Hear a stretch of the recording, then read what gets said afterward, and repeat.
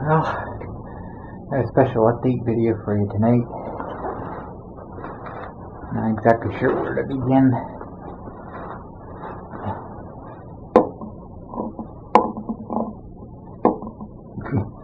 A place to sit my gabby down.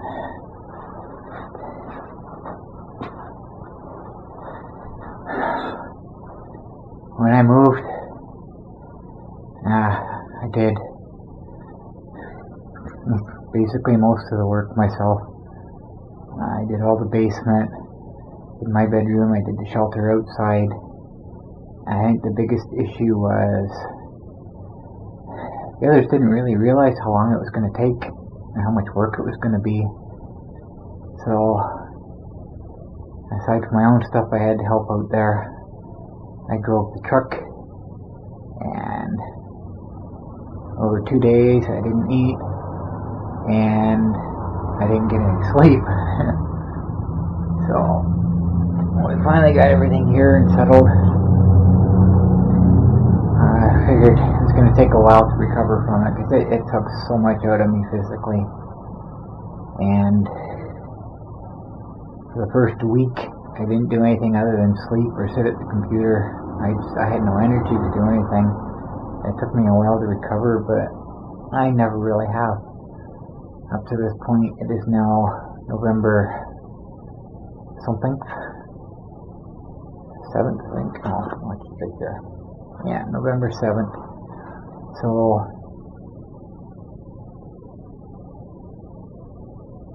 nine months, and I still haven't recovered from the move. Now, normally during the summer, or late summer anyways, is when I get my energy boost, my remission period, and I do what I can to get ready for winter. And that's generally when I do most of my big projects, outdoor projects. And it usually ends catastrophically. I usually have a power failure, and when my illness comes back, it comes back with a vengeance, and it's always worse. Well, I never really got a remission period this year.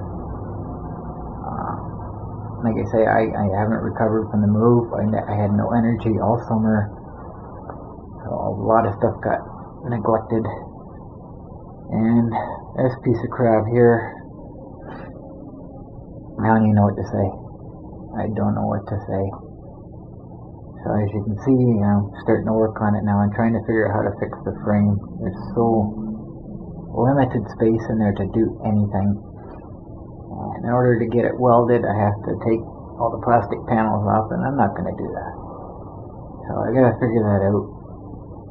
I gotta fix the controller properly.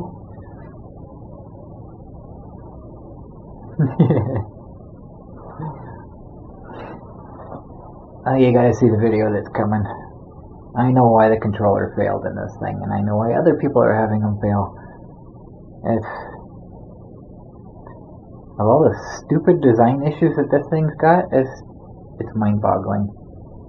Like, it's I got no words. It's just stupid. So I gotta fix that. So hopefully I'll never have to change the controller again. But here's the thing. I was out here working on this last night. Well, not really working on it, I was taking measurements. Because in order to put this heatsink in properly, I have to flip it over, and I need to countersink the screws.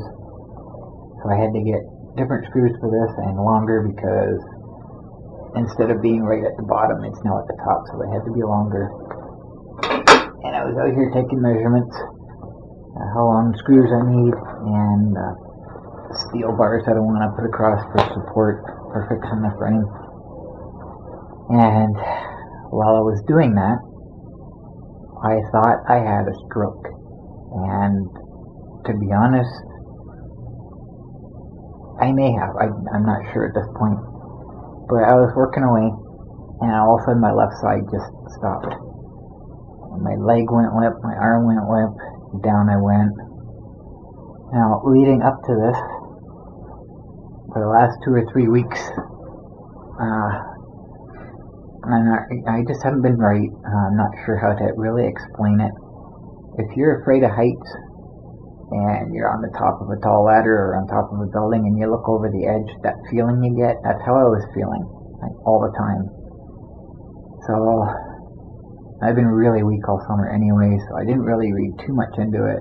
I thought maybe I wasn't eating enough, so I started eating enough or eating more, and that didn't make any difference. So anyways, this happened, and I had absolutely no control over my left side. I had feeling. I could feel myself land on them, and yeah, that hurt. But there's absolutely nothing I could do. I could not move at all on my left side. The scary thing is, strokes do run in our family on both sides, mother and father. And my dad had a couple strokes a few years ago. Actually, I guess 18 years ago now. I just didn't realize it was so long. At least 2. I think he had 3, but I know he had 2 for sure. A year apart. So, you know, it's in my mind. And that was my first thought. But I'm laying on the ground here. Like, I landed on here and then kind of bounced onto the bottom there. But I'm just kind of laying here thinking, what just happened? And I'm trying to piece everything together. And my left arm just started twitching a little bit, and gradually it came back. So I'm still really weak from it. Left and right are even. I get the same weakness, the same stiffness, same inability, I guess you could say, in both sides evenly. But I'm laying here, and I'm just trying to think, what do I do now? And I was this close to calling 911 when my arm started twitching. So I just kind of just waited for a bit just to see what would happen. And I say just gradually it came back. So I don't know how strokes work that way. I know that there's different levels, and I know they can kill you, and I know they can permanently change your abilities. But I'm not sure, do they happen and go away? So what I'm kind of reading into this is because everything's so much worse now, I'm thinking this may be a new form of power failure for me, one that I haven't experienced yet. And it's going to change a lot. Bike rides are now out of the question. I cannot have that happen while I'm on a bike. That would not be a good thing, because I fall anyways, but at least I have my arms to catch myself. And if this happened on a bike and I was falling to the left, I have absolutely nothing to try to break my fall with. On my shoulder I go, probably whack my head off the ground, whatever. I can't take that chance. And this summer as it is, I never touched my bike. I never went out once this year. I couldn't. It just wasn't in the cards for this year. So I think my bike rides are a thing of the past. I believe this is the only year since I was a kid that I haven't rode my bike, and that hurts. But I can't do it. I can't do it, right? So in the next little while, I'm just gonna kind of relax and just see how things go, and basically contemplate my life. I want to see what I can do to simplify things, and I have a lot of thinking to do, and I don't want any distractions or anything, so I'm going to take a break from my videos, put myself even farther behind. I'm trying to catch up, and it's not working. But there's a period of time, like since I've been here, there's a whole lot that I haven't really done. So there's not a whole lot of video for this time period in this last 9 months. I do have things that I can do. That's some really interesting fire department radio calls. that I want to note. But I don't want to skip anything, because anybody in the future seeing my channel, they're going to see everything in order, and they're not going to know it's a year behind, right? So eventually, once I get caught up, I want to do things current. I don't like being this far back. It confuses people. They think this is what's happening now, and it's actually that's what happened last year. So I'd like to do things current, and this is current. This is November 7th that I'm recording this. But I don't want to abbreviate anything either. Basically, right now, with all the stuff that was happening last year at this time, one day is one video, basically. And there are some things that I can do. I can incorporate into other videos, so I can do several days at once. But for the most part right now, it's one video covers one day, as so much has happened. So, I don't know. But I need to take a break for a little bit. And it's not that it's difficult to do the videos. I just need time to concentrate on myself. I am very, very self-aware at this moment. It was what I would like to call a mortality moment. It just kind of brings you back to earth and just reminds you that every day is a gift. You just don't know what's going to happen tomorrow. So I've already kind of thought this way before. Some of the things I do, I think, why am I doing this? I'm never going to use this in the future. I'm wasting time on it and stuff. So I kind of got to take a look at that and see if there's other things that I can cut out of my life just to simplify things and make things a whole lot less stressful. I don't know what else to say.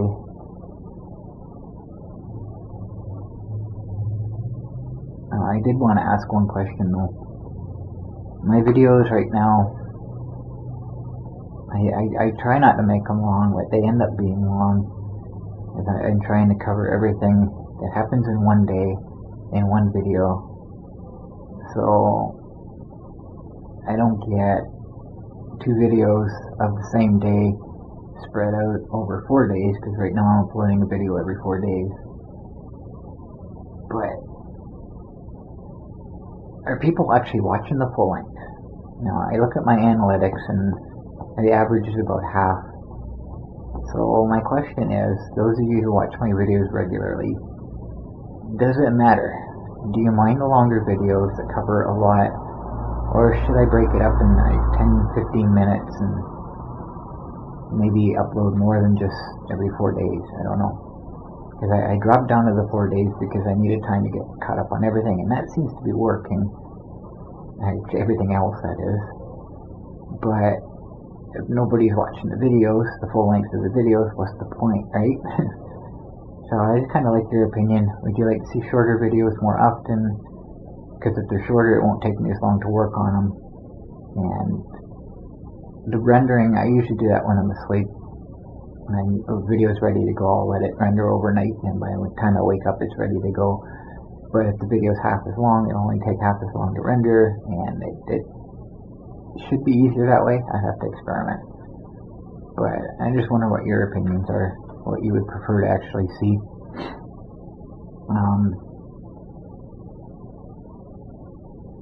The way I'm doing my intros and my credits right now, that doesn't really seem to be appropriate for a shorter video, because combine the two together and it's almost as long as the video itself. So if you have any suggestions and maybe changes I could make that way, I don't know what else to say. But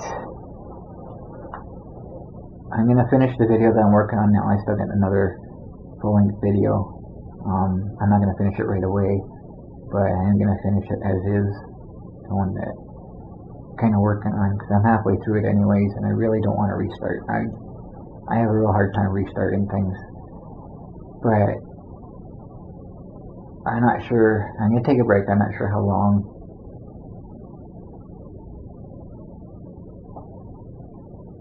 But I might kind of work on things a little bit at a time, and maybe have a bunch of videos ready to go, and just do kind of a trial period, I guess. So the nice thing about YouTube is you can upload as many videos as you want, and you can set them to go public on specific dates and specific times, which is the way I've been doing it, because there's no guarantee I'm going to be up at noon at any day. So I just set it up as, I can't even think of the word now, schedule, that's it. And you pick the time and day, and that's what I do. Whatever the 4th day is, and I set it to go public at 12 p.m. my time, Eastern Standard Time, and that's what happens. It just kind of automatically pops in. So I got a lot to really think about, decisions to make. I'm not going to stop doing videos, don't worry about that. I won't be stopping. But I just need to figure out a lot of things. And this latest problem has really opened my eyes. So at this moment I'm kind of afraid to do anything. There isn't a whole lot I can do with the monster right now. I have to take the batteries out. I didn't want to have to do that, but I'm going to have to, because I need access to this center frame here. I'm not sure.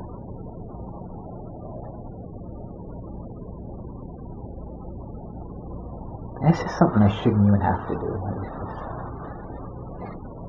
I have an idea how I'm going to fix the front, keep the bumper from bending forward if it hits something, and I have an idea for mud flaps on the front. I got my new ball joints. I got new tires for the front. But I'm going to wait till spring to put them on. I'm just going to put my off-road tires on for the winter. What else?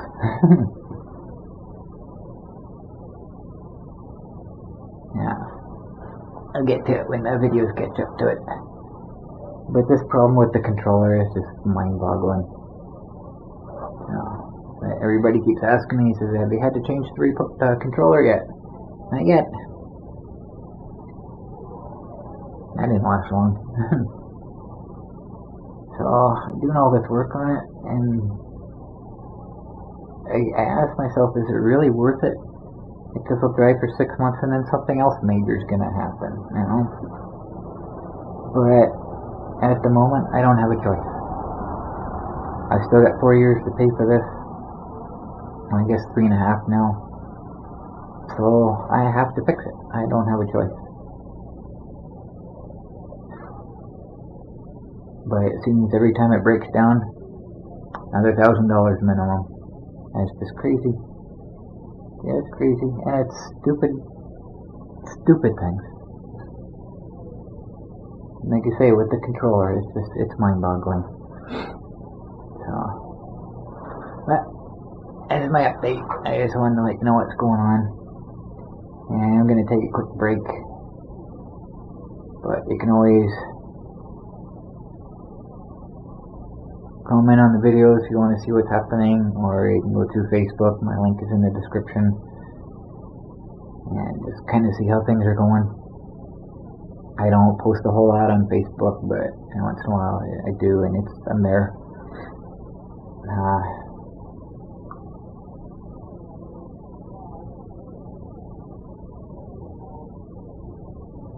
Not sure what else to say. So, I'd like to thank everybody for enjoying my videos. I get a lot of positive comments. I don't even think I get that many dislikes. I don't see them very often, which is pretty cool. But I know not everybody, is into the type of videos that I do. So that's fine. I don't mind at all. And I don't mind negative comments as long as they're clean. I don't. Sorry, my mind just went blank.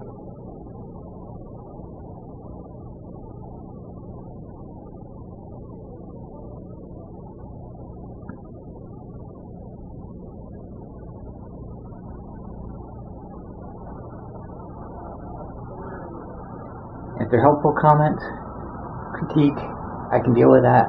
I don't mind. If they're hateful and really, really inappropriate, then just, what's the point? Why do people do that? I don't get it, but, you know, it's YouTube. People think they're anonymous. They don't know me. They don't have to say anything to me face to face, so they say whatever they want, whatever they feel. It's hurtful for sure, but, you know, I don't see the point in doing that. I couldn't do that to somebody else. I can't even think of an example, but it's just, to me, it's a moral issue. Yeah, I have a conscience. That's all I can say. So, a couple negative comments from somebody, back and forth conversation between me and them. It's fine. Any more than that, they're a troll. That's how I see it. They just want to pick a fight. Just want to cause problems for somebody. I got too many problems in my life already. I don't need that crap. So that's a good way to get blocked. I won't deal with it. I got more important things to do than to fight over some stupid issue. Somebody's opinion is different than mine or something. So I don't know. But anyways, I gotta go inside because I'm shivering. I'm sitting on the concrete floor. Landlord's working on the garage door again. I can't open it, and I can't get the scooter back in the garage, so it's parked out back. So I don't really have anything to sit on to talk, because I wanted to show the monster in the background here too. So I'm just kind of sitting on the floor. So thank you for everybody. Those remain faithful. I watch all my videos all the time and comment all the time. It's very much appreciated. Doing these videos for you guys. I'm not making the videos for you. I'm making them for my protection, but I'm posting them, editing them, posting them for you guys to enjoy. Because I know there are people out there that do like them. So a lot of work, but that's okay. I don't mind. I enjoy them. So thank you again, and I guess I'll see you in a bit.